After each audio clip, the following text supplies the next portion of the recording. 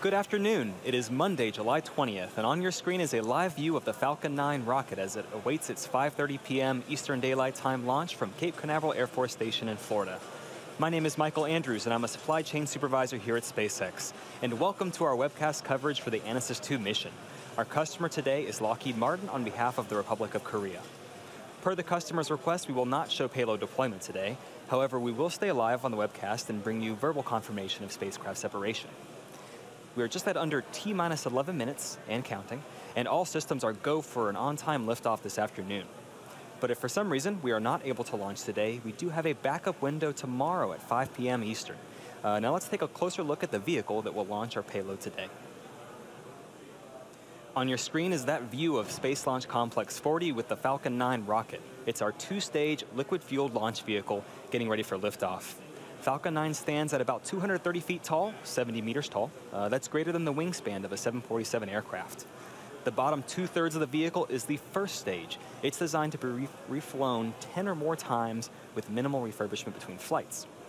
And as you can tell from the re-entry soot on that first stage, it's pretty easy to spot a flight-proven booster.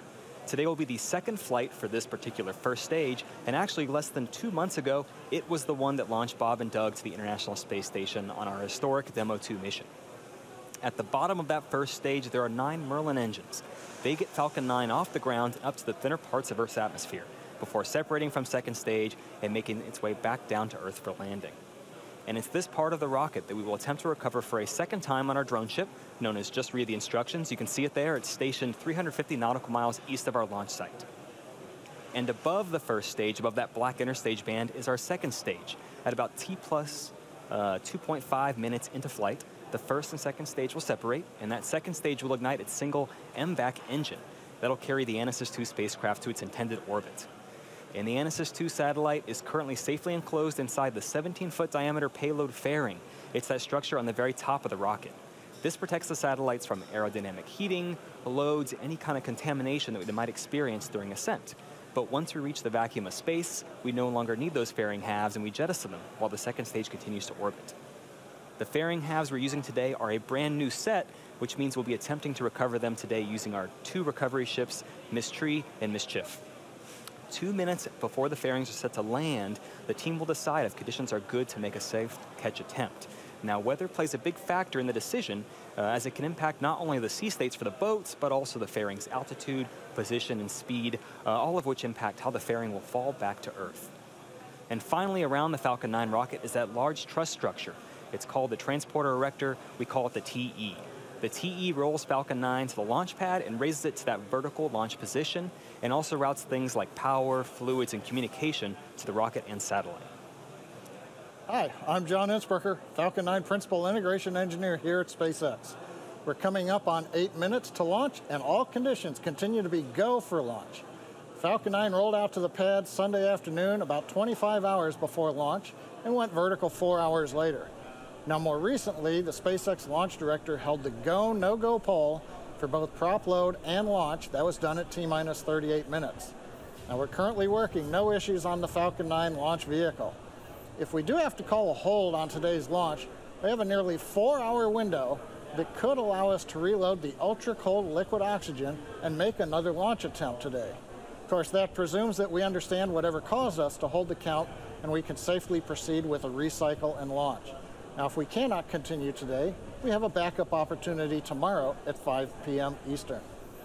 Now, we've been loading propellants on Falcon 9 since T-minus 35 minutes, putting fuel into both stages and oxidizer into the first stage. Our fuel is the refined form of kerosene known as RP1. The fuel is fully loaded on the second stage, and we're going to finish loading the first stage in about another minute. Now, as I mentioned a moment ago, our oxidizer is super chilled liquid oxygen. We call it LOX. Now, the LOX is currently loading into both the first and second stage. You can see the mist streaming off of the first and second stage tanks. Engine chill has started. Now, I mentioned it is super chilled. We do this in order to load more LOX into the tanks and increase performance. Typically, launch providers use LOX right near its boiling point of about 300 degrees below 0 Fahrenheit. At SpaceX, we chill the LOX about 40 degrees colder. That makes it denser. It lets us load more into the first and second stages. Now, we have to load the LOX as late as possible to keep it from warming up and decreasing the performance. We're also finishing helium loading onto the first and second stage tanks. Now, as the Merlin engine pumps pull the RP1 and locks out of the tanks, we need to fill that emptying volume that we call the ullage. We use the helium stored in pressure vessels on the stages, and it's heated by the exhaust of the engine's gas generators. Heating the helium helps it expand to fill the tanks. Now, a moment ago at T-minus 7 minutes, we heard engine chill begins. We're now allowing a small amount of the super chilled liquid oxygen to flow past the turbopump inlets. That's cooling them down to avoid thermal shocks when we light the engines at T-minus 2 seconds. And on the spacecraft side, the team did transition the ANASIS-II payload to internal battery power starting inside of T-minus 30 minutes. That work is complete. There are no issues, and there are no further actions required before launch. We're launching out of the eastern range. The good news is air and sea space is clear. Weather balloons that have been released show the upper altitude weather is good. We did have to delay the T0 30 minutes for a small rain shower that was crossing the trajectory path. That was moving out of the way, so right now weather looks to be good for a launch in just over 5 minutes as all systems continue to be go for liftoff at 5:30 p.m. Eastern Time. As we mentioned earlier, our customer today is Lockheed Martin on behalf of the Republic of Korea. We now have a quick message to share from Korea's President of the Agency for Defense Development. 안녕하십니까. 국방과학연구소 소장 남세규입니다. 코로나19로 어려운 환경에도 불구하고 아나시스-II 위성 발사에 동참하시는 여러분께 감사드립니다. 아나시스-II 위성은 한반도 평화를 위한 것으로 한국의 IT와 우주 분야 연구개발의 한 단계 도약이 되길 희망합니다.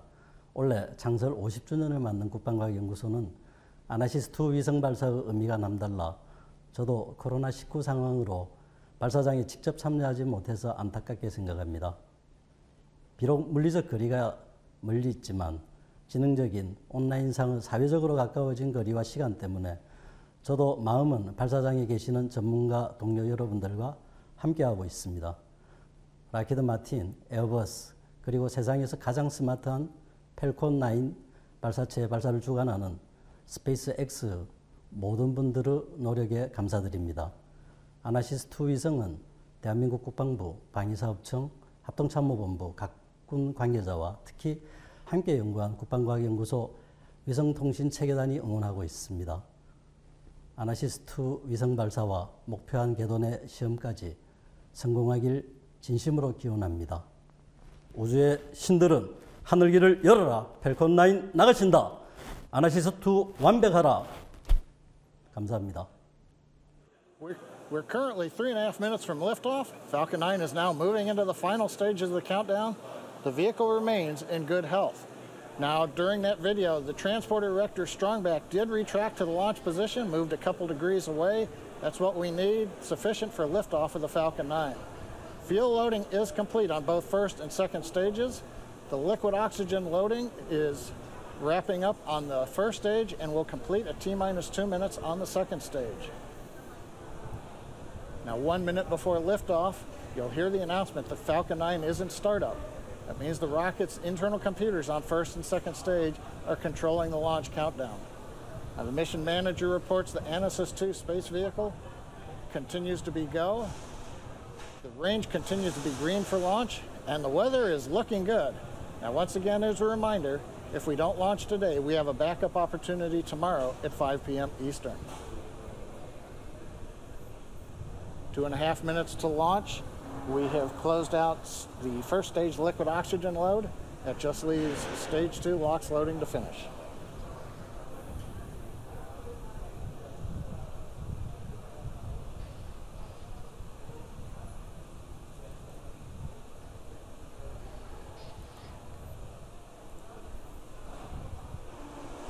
That call out tells us that the chill sequence we began at T-minus 7 minutes is now complete.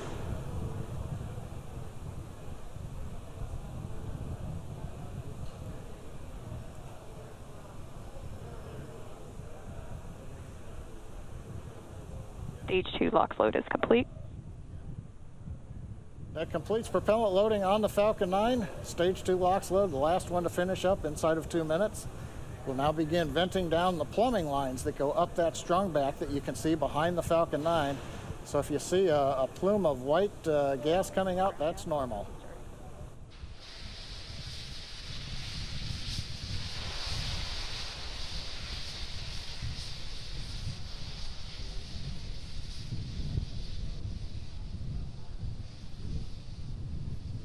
You can see in the view from the camera, we're now venting down the liquid oxygen lines on the strung back, getting ready for launch. Next event will be startup, coming at T-minus 1 minute. Falcon 9 is in startup. Here's the call out. We're in startup. We're now pressurizing first and second stage tanks for flight.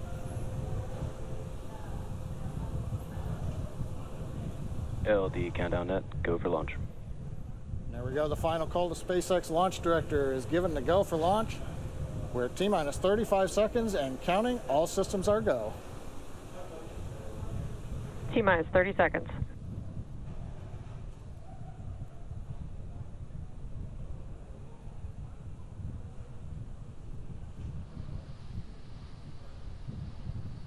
Stage 1 tanks pressing for flight. T-minus 15 seconds.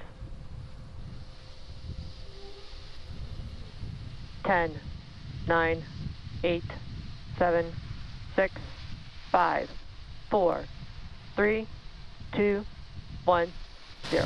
Ignition. Liftoff.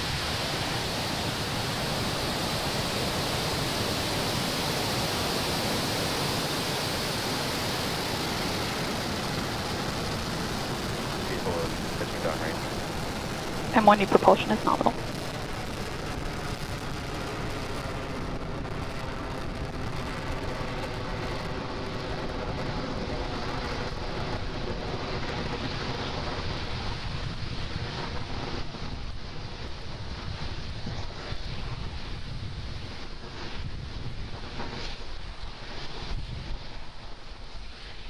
Plus 40 seconds. Everything looking good? That's the call out. Says M1D engines are throttling down, getting ready to reduce vehicle acceleration in preparation for the period of maximum dynamic pressure. We're in the bottom of the throttle bucket, as they call it. Now the Merlin engines coming back up to full power as we get ready to go supersonic. Equal is supersonic. Supersonic, we're coming through the period of maximum dynamic pressure. Equal has reached maximum aerodynamic pressure. Guidance engineer confirms we're through the period of greatest pressure on the vehicle. Continuing downrange, trajectory looks good. Propulsion looks good. Avionics looks good.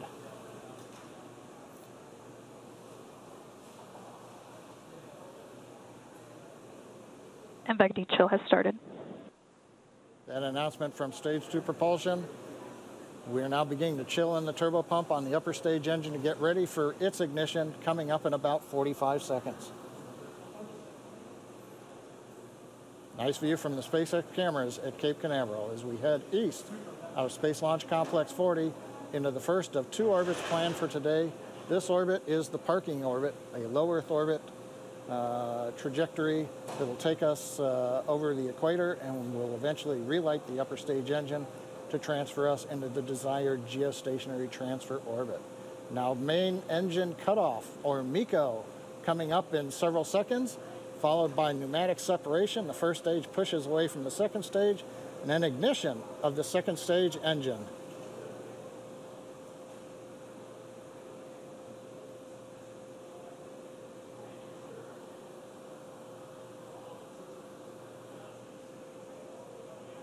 Stage separation confirmed. MECO on time. Stage sep looks good.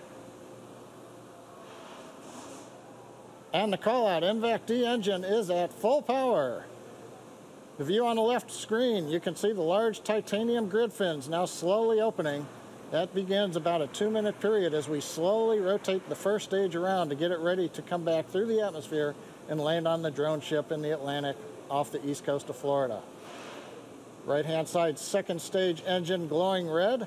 That's normal for the MVAC-D. Trajectory. Trajectory is nominal, we've heard from the guidance engineer. Great views coming from space. We're coming up on fairing deploy.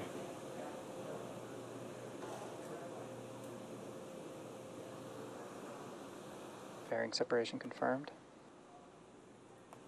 And we've heard the call out from the avionics engineer. Fairing separation is confirmed.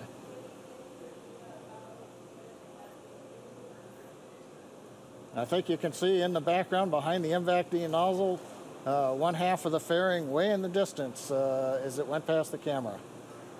So right now we're coming up 4 minutes into flight. Trajectory is looking excellent. We're right down the middle of the road. Power on the upper stage engine is good. Bermuda is now getting the telemetry from the Falcon 9, and we're getting great views from space at T plus 4 minutes and 13 seconds. For those of you just joining us, we had a successful liftoff of our Falcon 9 rocket at 5:30 p.m. Eastern Time from Cape Canaveral. On the right-hand side of your screen, our second stage, its engine is glowing as we continue to take the ANASIS-II satellite payload to its desired orbit. On the left-hand side, our first stage. We're beginning our recovery attempt on our drone ship out in the Atlantic Ocean. The next milestones coming up include that first stage's entry burn, followed by the second stage engine cutoff, known as SECO-1, the first stage landing burn, and then that hopeful landing. The entry burn will occur at about 6.5 minutes after liftoff. And what you don't see pictured here are those two fairing halves. They've been jettisoned, and it will take some time for them to get down to sea level. So we won't be covering on the webcast that recovery attempt status, but stay tuned on social media for updates.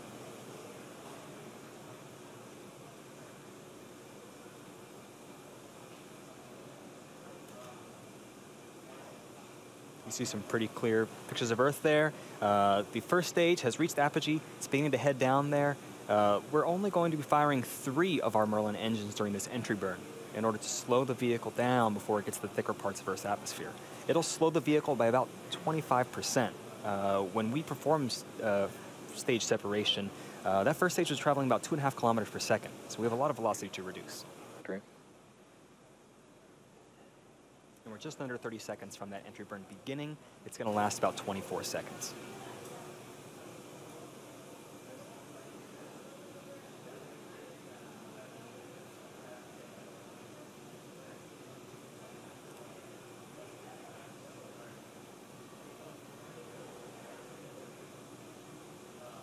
We're 10 seconds away from entry burn.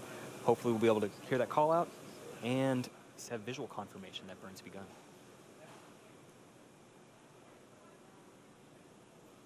Stage 1, entry burn startup. Our entry burn has begun. You'll see that, the exhaust there will grow and start to become elliptical as we turn on the engines. The center engine fires first, the 2 side engines fire shortly after that. So that exhaust will seem to grow during this burn.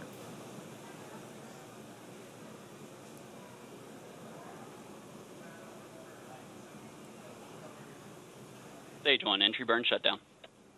All right, 1 burn down, 1 to go. That's the landing burn. It'll occur in about 1 minute from now, along with the next milestone, the second stage engine cutoff, or SECO-1.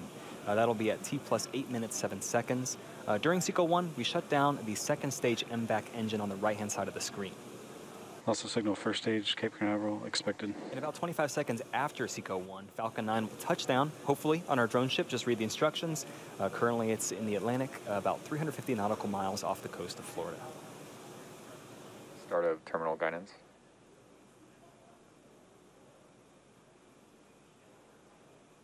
And in terms of velocity of that first stage, drag alone is slowing the first stage down another 80%. That landing burn will take us back to get that last 20%, touch us down safely.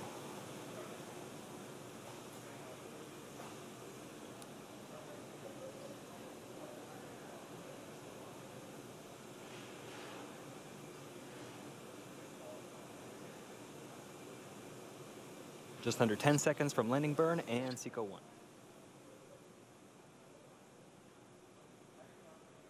SECO. Stage 1, landing burn startup. We have confirmation of both landing burn and SECO-1. We're waiting confirmation of a good orbital insertion for that ANASIS-II satellite.